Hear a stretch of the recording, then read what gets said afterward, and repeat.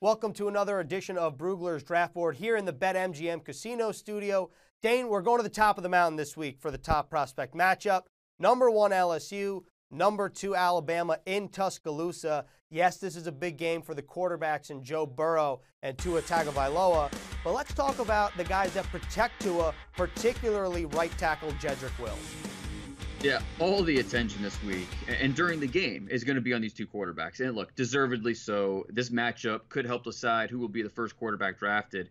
But what's usually the case when Alabama and LSU play, there's dozens of NFL players on the field at once. And the offensive tackles for Alabama, I think we need to be talking more and more about them. Specifically Wills, like you said, he's been one of the biggest risers this year.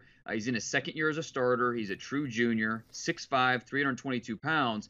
We knew he was a mauler in the run game, but this season he's really developed in pass protection. You're seeing some of that athletic ability that he has for such a big man. And that's why he's being talked about as a possible top 10 pick.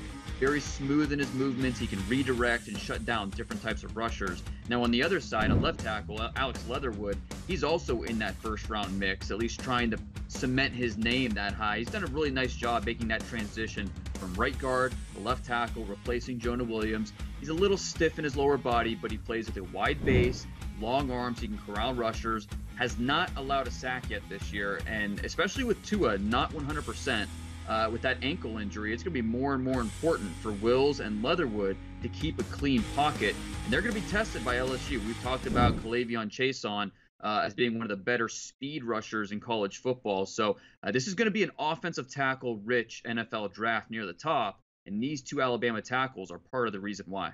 You mentioned Jonah Williams. Whether it's Leatherwood, whether it's Wills, obviously Alabama has a good chance to have another first round, potentially top 10, top 15 pick come April. But let's keep the train rolling here with offensive tackles. Let's go to an underrated prospect to watch. Let's go to Louisville. Mekhi Becton. And Dane, this guy listed on the Louisville official website, 6'7", 369 pounds. Like, how's his mobility for a guy of that size? Get ready for the Trenton Brown comparisons, because we're going to hear those a lot, whether Becton comes out this year as a junior or comes next year as a senior after his senior year. He is a mountain of a man. He's a big guy. He can block out the sun with just his sheer size, but he can move a little bit too. He is not a statue when he's left alone in space. And so pass protection, you see the broad shoulders, the wingspan, the wide base. That also shows up in the run game, but he moves surprisingly well for a left tackle in pass protection. You don't see him get beat very often. Not a lot of reasons to watch Louisville right now in terms of prospects. They don't have a ton of top-level guys, but Becton is a guy who's putting his name in that top 50 discussion, might be in that second tier. If you don't get your tackle in the first round, Becton might be in that second tier as one of the rising tackles worth looking into in the second. All right, let's wrap things up with a potential upset. Let's go to Arizona State. USC's coming to town. Arizona State's the home underdog here.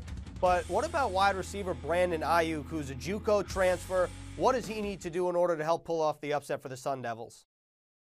Yeah, USC, they still have plenty to play for this season, but it feels like there might be another upset in the final month of the season for them. And Arizona State, they have the talent to do it. Ayuk, if they're going to upset them, Ayuk's going to have a big game. Before the season, much of the talk with Arizona State was how are they going to replace N'Keal Harry, who's a first-round pick of the Patriots. But Ayuk has stepped up and been more of a playmaker in 2019, more so than I think anybody would have predicted. 740 receiving yards, 19.5 yards per catch, 5 touchdowns. But the most impressive part of his game is once he gets the ball in his hands. He leads all of college football in yards after the catch.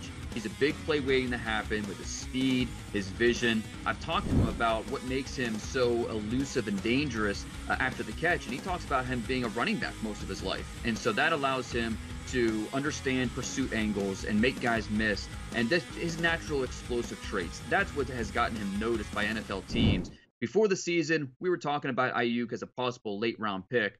Now, he can go as early as the top 40, and it wouldn't be a surprise if he is the first senior drafted at his position. Shout out to two Sun Devils, of course, Herm Edwards, former coach of the Jets, now current coach at Arizona State, and Kevin Mawai, former center, now enshrined in the Pro Football Hall of Fame. That was Brugler's Draft Board here in the BetMGM Casino Studios. Dane, thanks a lot, and we'll see you next week. Thanks, Ethan.